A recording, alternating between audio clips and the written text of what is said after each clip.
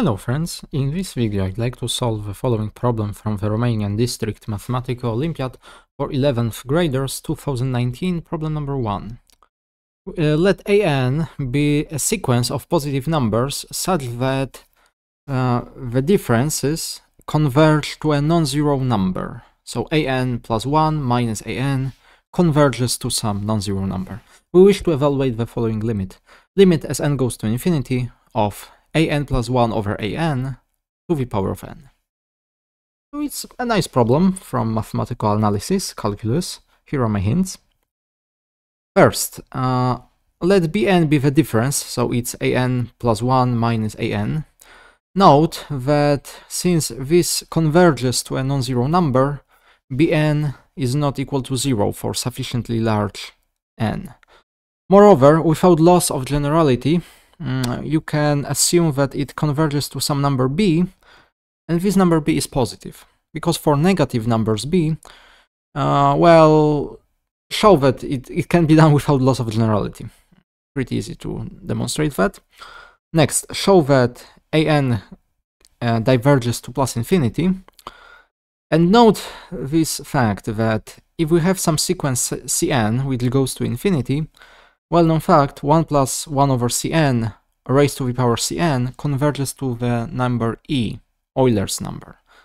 And finally, along the way you may wish to use Stolz-Cesàro theorem to find limit as n goes to infinity of an over n. So give this problem a try, and I will see you in just a minute.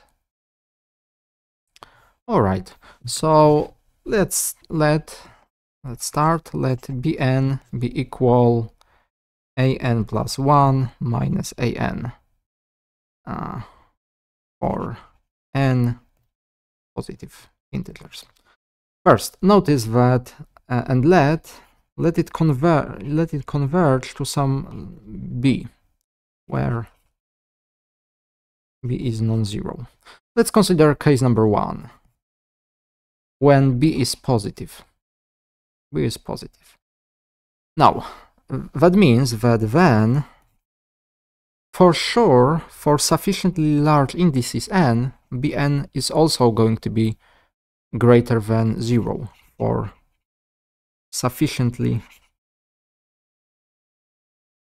large indices n. All right.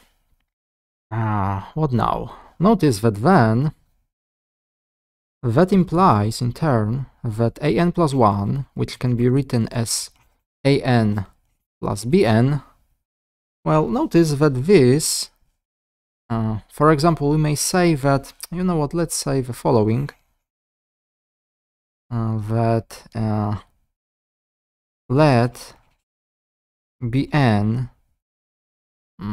or maybe, yes, let bn be greater than epsilon for n greater than or equal n0, where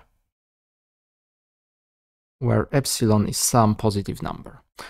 Notice that then an plus 1 equals an plus bn, which is strictly greater than an plus epsilon for n greater than or equal n0, and from there we can see that our sequence an is increasing from some index. Well, since it's greater than epsilon, we can iterate this. An plus 2 is going to be greater than an plus 2 epsilon. An plus 3 is going to be an plus 3 epsilon, and so on. Since epsilon is positive, we see that this sequence is diverging to plus infinity. So an, let's go from n0 to infinity, is increasing, strictly increasing, and diverges to plus infinity. And it diverges to plus infinity. Alright, now, also I will evaluate the following thing. Let's compute limit as n goes to infinity of an over n. Well, I will use Stolz-Cesàro theorem, because notice that this denominator diverges to plus infinity, so it can be written by Stolz-Cesàro theorem in this way, provided that this limit exists, but it exists. So we have limit as n goes to infinity. Well, in the numerator we have bn, in the denominator we have just 1, so it's b. Yes, here I am using by Stolz-Cesàro theorem. If you don't know it, it's the discrete analog of the L'Hopital's rule. Alright, and now, finally, we are able to tackle our limit. Because remember that we wish to evaluate this limit as n goes to infinity. And I will do the following trick. an plus 1 can be replaced by an plus bn over an to the power of n. And now we have 1 plus bn over an. Alright, and now I will do the following. I will write an over bn in the exponent.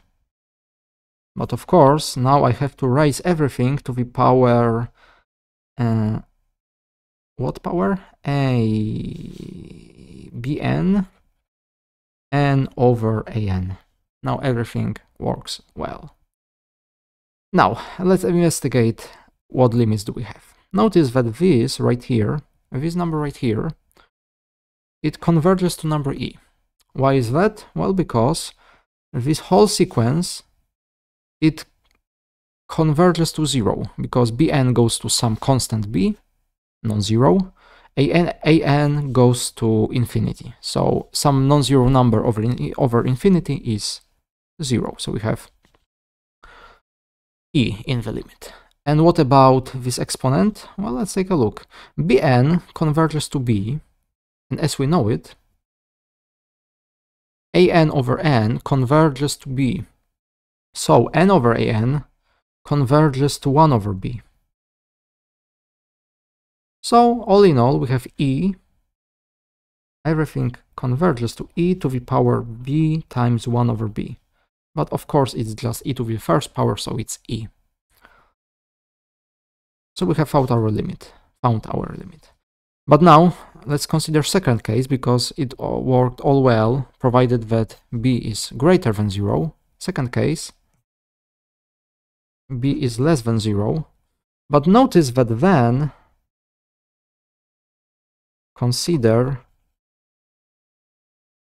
let's consider an tilde to be just minus an, consider bn tilde to be minus bn, and consider b tilde to be minus b. Notice that then bn tilde, it's an plus 1 tilde minus an tilde, so it's difference of these terms. For obvious reasons, I'm just taking minus on both sides. Well, b tilde is this time greater than 0, and crucially, notice that an plus 1 over an to the power of n, well, I can put minus here, and I have an plus 1 tilde over an tilde to the power of n. And by the result of case number 1, I know that this converges to e. In both cases, the limit is the same. In both cases, our limit is just e. So let's write our answer and let's finish this problem. So limit as n goes to infinity of an plus 1 over an to the power of n equals Euler's number. And that closes our problem. So thank you very much for watching. I hope that you've learned something new this time, and I will see you next time. Goodbye.